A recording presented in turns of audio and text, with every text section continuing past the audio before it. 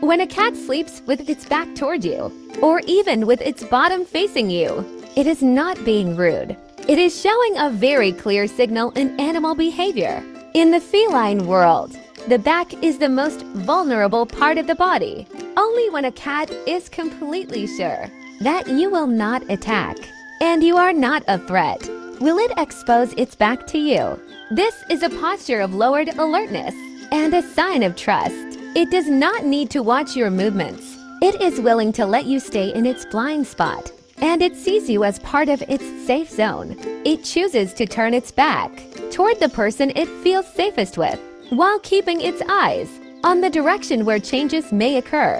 So when a cat sleeps soundly, with its back facing you, it is quietly telling you, "With you, I feel the safest." If you want to learn more science-based cat behavior, remember to follow me.